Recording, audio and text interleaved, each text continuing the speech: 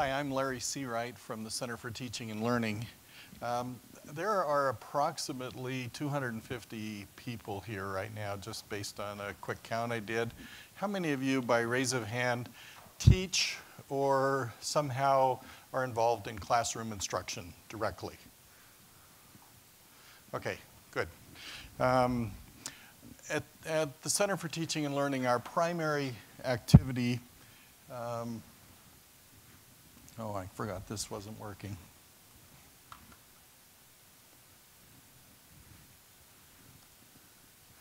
Our primary activity right now that we are engaged in, some of you may think that all we do is support Nate Walton in designing all the websites at the university, but that's not necessarily true.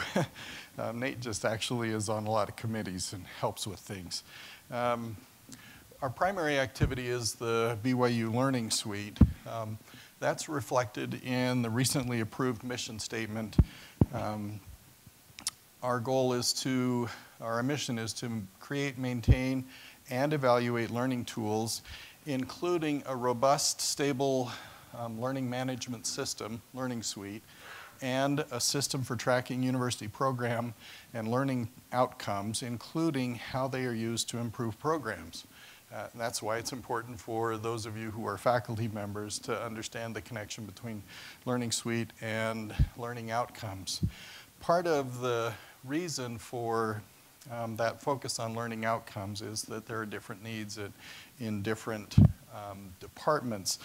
One of the consequences of that is that each learning management system that is developed, BYU's in particular has that focus, but every LMS or a CMS is a course management system, and that's kind of really what Learning Suite is, has kind of a different focus.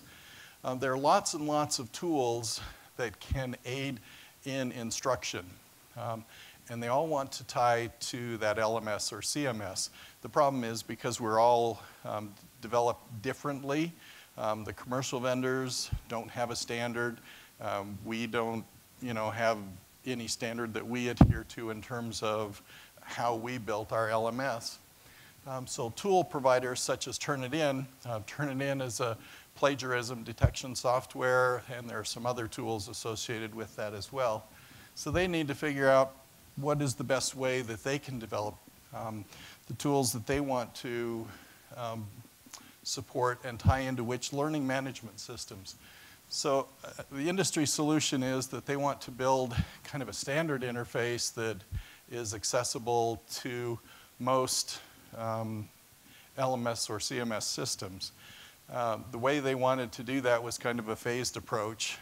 Start out simple and go more complex.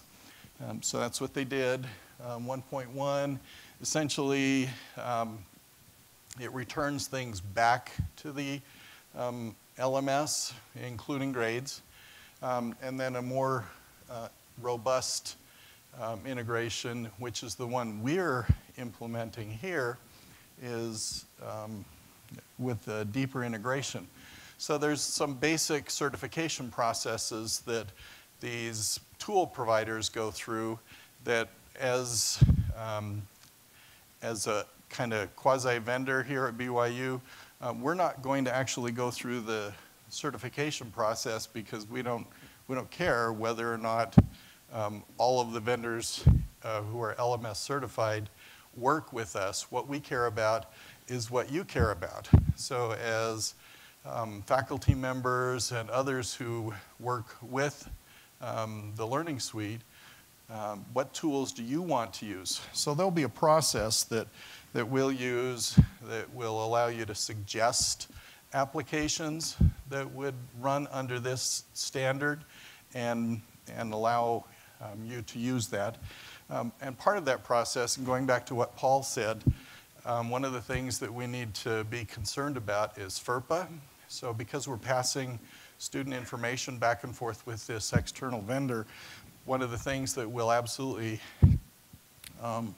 require as we investigate and certify and integrate these other tools is that they have certified that they're FERPA compliant and a couple of other things. So here's just you can see on the left, this is part of a larger spreadsheet. These are some of the vendors who are already LTI certified.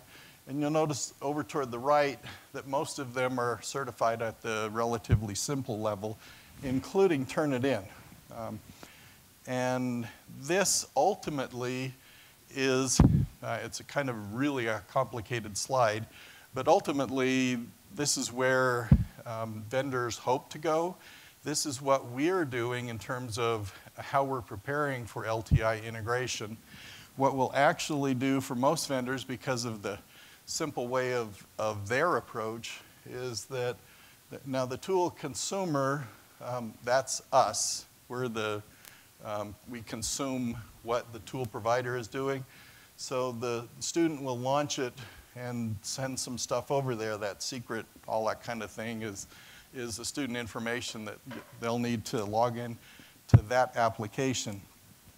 So from a user perspective, what they see is that they log into Learning Suite, faculty member wants them to use something that's outside, they click a link, it goes out, provides all of the, they don't have to log in again or any of those kinds of things.